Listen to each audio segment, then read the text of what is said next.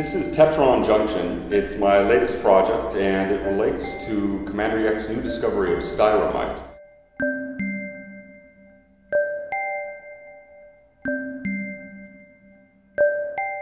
You can see there's a lot of mechanical apparatuses that are made with a certain kind of metal. This metal has amazing properties that I gave a lecture on at the Children's Hospital last week.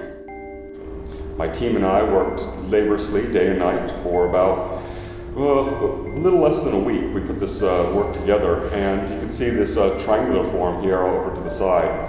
It is a vortex that sucks matter in and out through a black hole, out through the other side.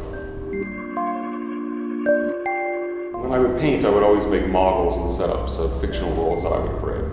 And the paintings just seemed to not be big enough. They seemed to not be able to encapsulate what I wanted to do on them. And it became really obvious that I was more interested in making the sets than in making a replication of them in painting.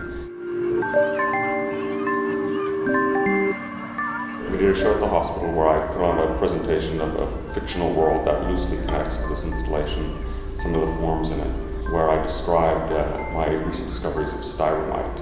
I made up a fictional story about the discovery of a new metal.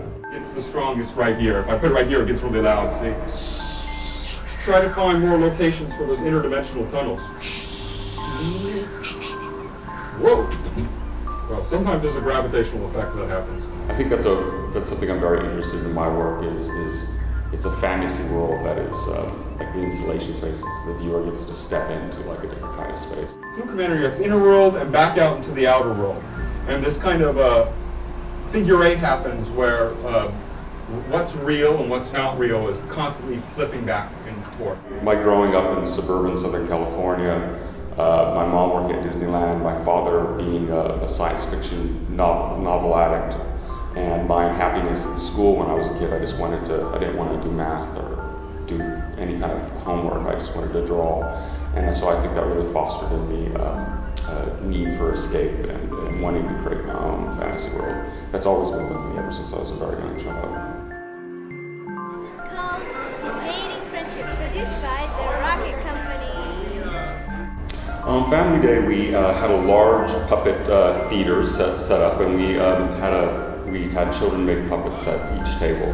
We'll sing our backup to your guitar music. We had a variety of supplies using my traditional materials, cardboard, there was foam, sponges, plastic wrappings, a lot of just cheap trash material that children could make things out of. And if given just a little bit of incentive, children will usually love to just make anything.